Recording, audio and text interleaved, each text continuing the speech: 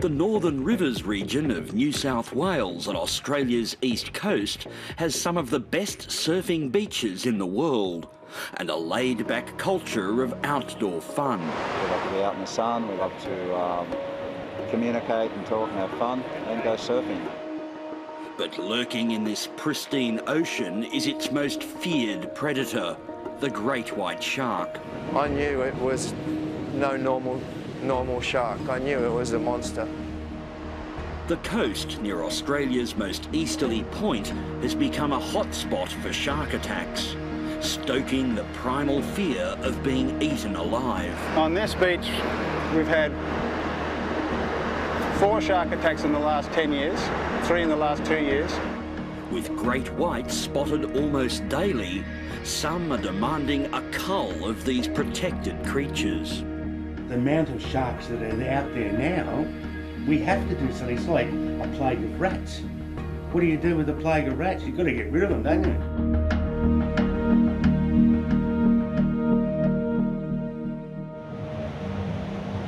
For many Australians, surfing is close to a religion.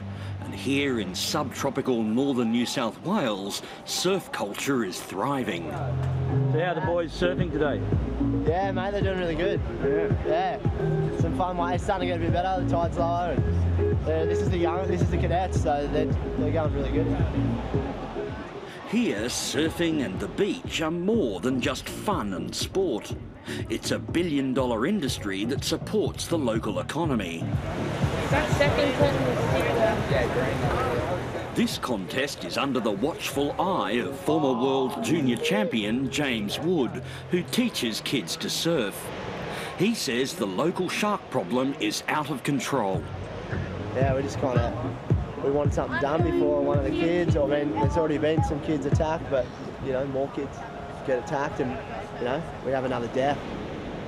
Just beyond the surf line, a drone keeping a lookout for sharks has spotted something in the water. A large shoal of fish known as a bait ball. So what are we looking at, Marty?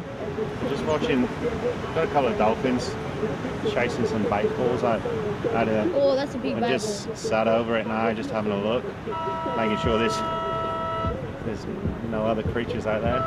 Has there been anything that we didn't want out there you've seen today? Not today, no. It's been really good though, because the clarity in the water's really good. With no effective deterrent in place, surfing clubs like this are relying on surveillance to protect their surfers.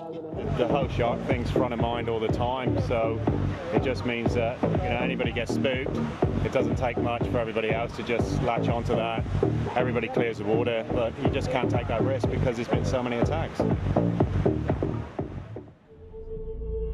Situated at the mouth of the Richmond River, the town of Ballina used to be famous in Australia as the home of the big prawn.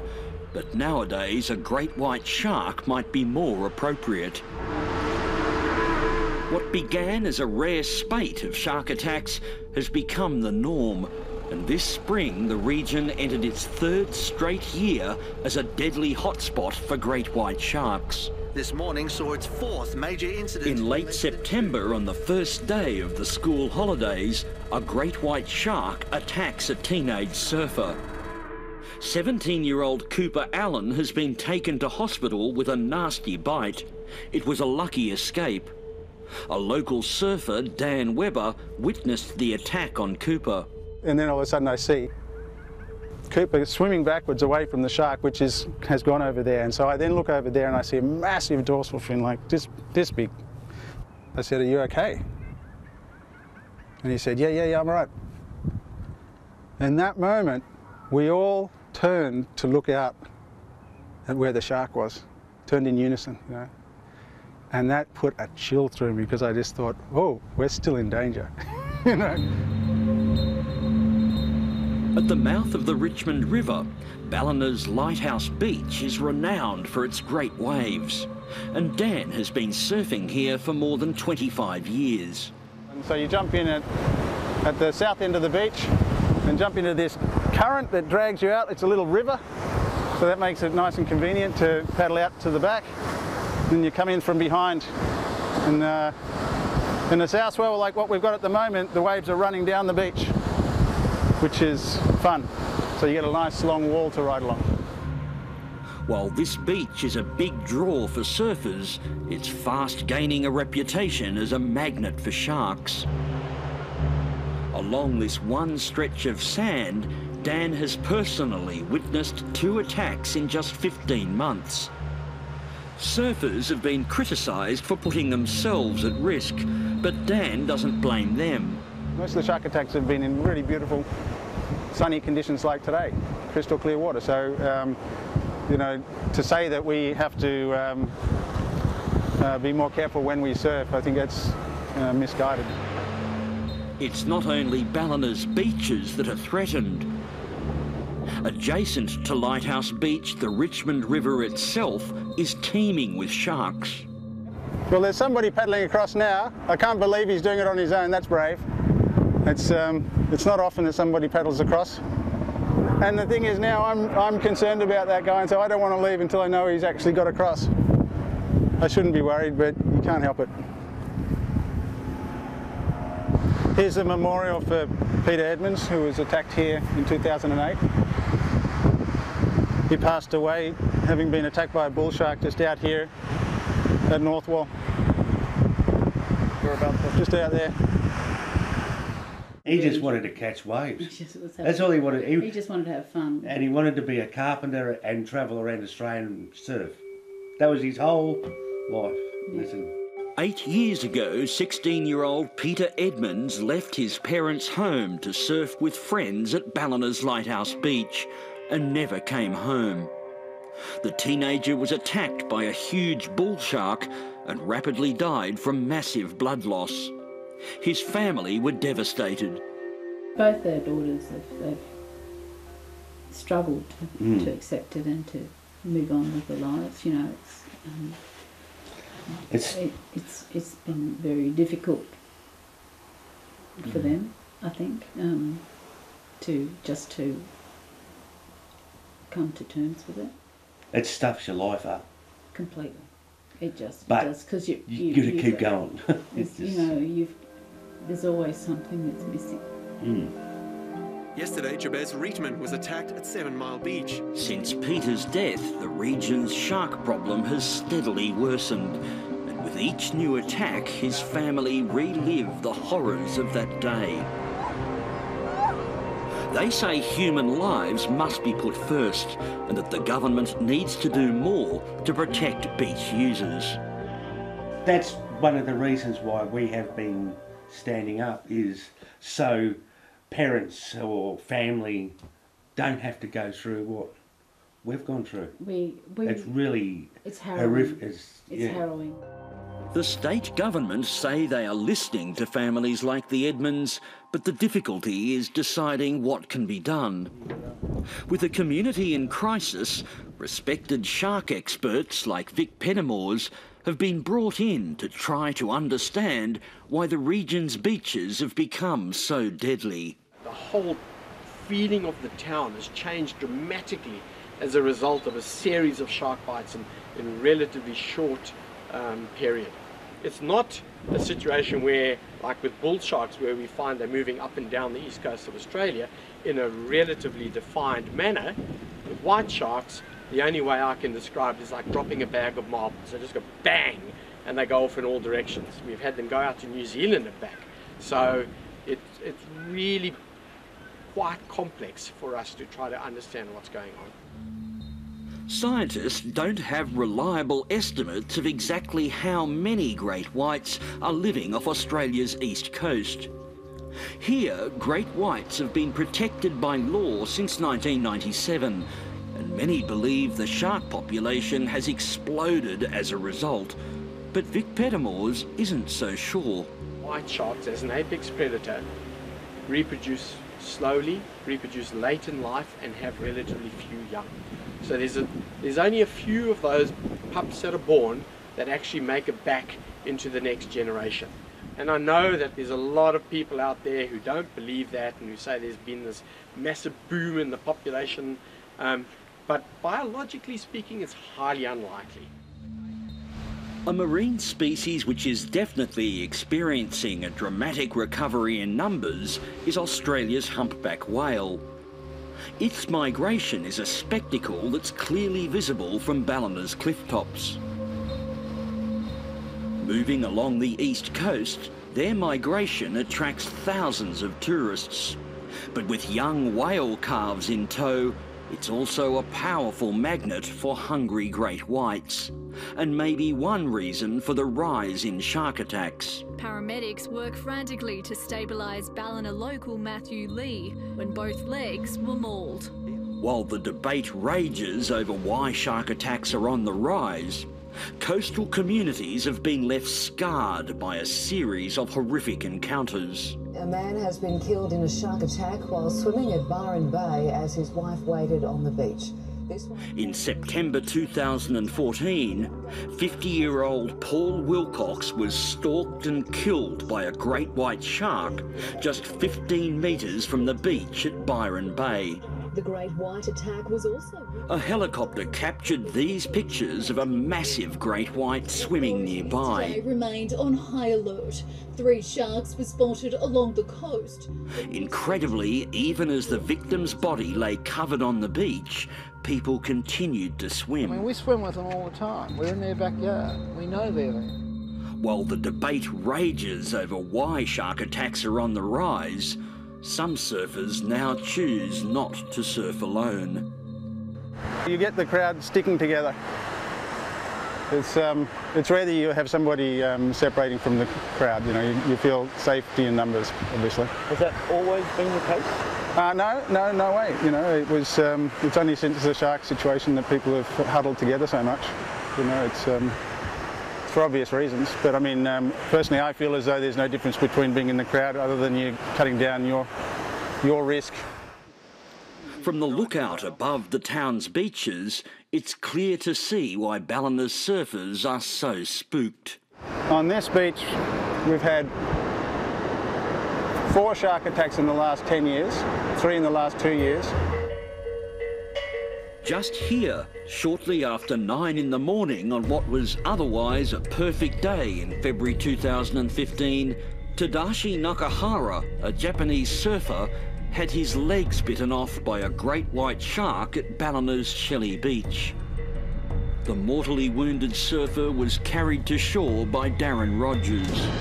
I saw straight away him underwater and his head was at a very odd angle, and I saw that both his legs were gone, very, very close to his hips. I thought, oh, I'm in big trouble here because standing in this water is a guy that's just been attacked. Medical help arrived fast, but Tadashi's injuries were so severe that he died on the beach in Darren's arms. I couldn't put his head back down in the sand. I felt like I couldn't walk away. It was a very emotional point.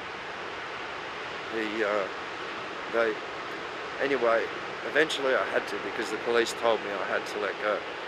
And so I sort of said goodbye and put his head down. Just take a breath. Originally from Japan, Tadashi Nakahara had settled in Ballina to be close to the sea and was a much-loved member of its surfing community. A memorial was built overlooking the spot where he died. Darren, who was awarded a bravery medal for his efforts to try to save Tadashi, is a regular visitor. You've got New Zealand's beach just here. Just a few months after Tadashi's attack at nearby Evans Head, Craig Ison went out with a friend for an early morning surf. Still there, still a couple there. Good morning. A surfer is being treated in hospital. Barely a minute later, he was fighting for his life with a great white shark. Turned around and punched the shark. Right, here it is, coming for me, up in the air, over my left shoulder, like that. I'm sitting there like on the board like that, and he's coming for me just like that. He launched himself in the air to catch up with me, because we would have made it to the shore. When I remember after getting hit, was, here I am, this finger's out here, so there's blood pouring out everywhere. I've got this shark on his head going on my leg, you know, it's half thrashing like the DC. Oh, I'm dead. His legs severely mauled, Craig fought back. And the third punch just gave it everything. And I hit him and I went and hit him again and he stopped thrashing. And he just went lip. And next thing you know, he started sliding off me. His top jaw fell off me, wasn't it? Look, he's out cold. Just fell off him. Dragged to shore by a friend, gushing blood, he underwent emergency surgery and spent weeks in hospital. Wow. Wow. Is it there? That was his first hit. He nearly got my leg. See how close he went? Nearly got my whole leg on the first go. And then he went to grab me the second time and got his bottom jaw stuck underneath my board because I'm sitting on my board like this. And his top jaw's up here and he's just shaking his head. Like a fucking saw carving a hole in my leg. Aerial sightings are reported almost daily here, and new sensor buoys deployed offshore detect sharks that have previously been caught and electronically tagged. Recently, those buoys have been sounding the alarm for Ballina's beaches almost constantly. But could and should more be done? And most controversially, should sharks be culled? People want a cull, people want a net, people want to leave them alone.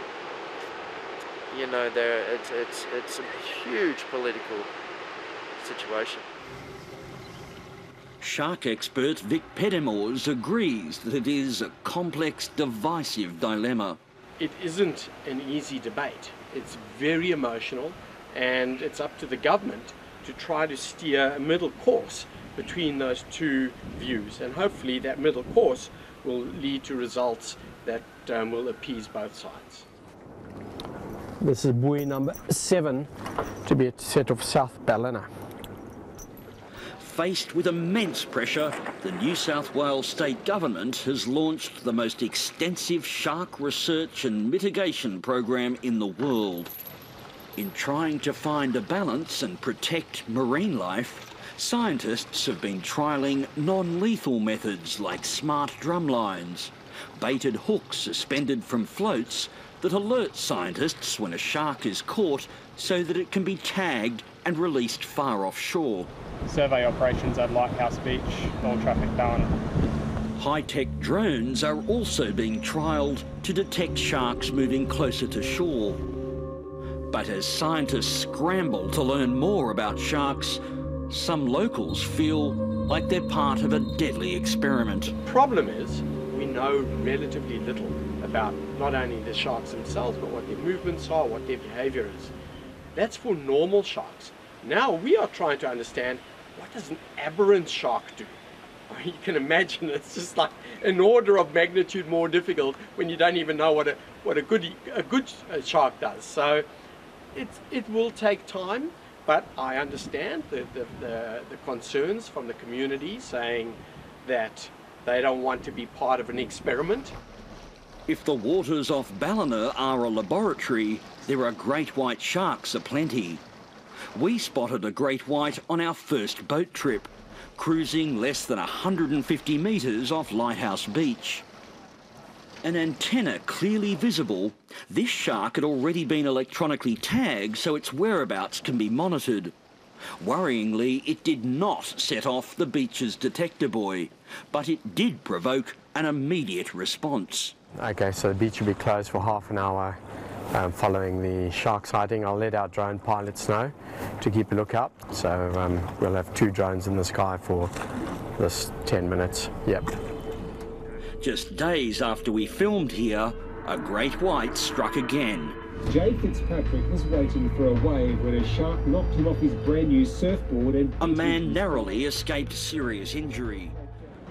With 3 attacks in just 6 weeks, the New South Wales government was forced into action, announcing that it will deploy old-style shark nets off far north coast beaches by mid-December 2016. Elsewhere in Australia, like Queensland's Gold Coast, just an hour-and-a-half drive north from Ballina, shark nets have been used for decades to protect beach users. But they are highly controversial because they indiscriminately kill a large variety of marine life, and their actual effectiveness at preventing shark attacks is questioned. People have this concept, this idea that these nets are somehow a protection device designed to stop sharks getting to the beach. And this is absolutely not the case. We can see here 186 metres of net anchored at each end. These are set parallel to the beach, and they are in no way going to stop any wildlife getting to the beach. The International Marine Wildlife Conservation Group, Sea Shepherd, regularly check the nets and baited hooks for any sign of trapped marine life. About a year and a half ago, our crew found a baby dolphin on one of these drum lines. That baby dolphin was hooked through the flesh on its stomach, and we have images of that, really quite traumatic images, with the mother dolphin actually underneath that baby dolphin, bringing her up to the surface to breathe. And this went on for several hours until she could be released. But Neil and Lisa Edmonds, who lost their son Peter at Lighthouse Beach in 2008, welcome the netting plans. They hope the government will make good on their promise to put human lives first. Well, if it happened to them, would they be the same? That's what we're trying to get out there, is have a bit of remorse and compassion. Have some compassion. And yeah. It's not anybody's fault. No. It's not anybody's fault. Yes, you're in their environment, but it's also a shared environment. You know, it's like crossing the road. You know, that's a shared facility. With emotions running high, the prospect of a great white shark cull becomes more likely. But some believe that by harming them, we are harming ourselves. You take away the sharks, you ruin the marine environment. You change the balance, and you affect it cascades through the food chain when you don't have the apex predators there. As Australians grapple with the changing environment, they may be forced to adapt their lifestyle and forge new relationships with the ocean that surrounds their continent.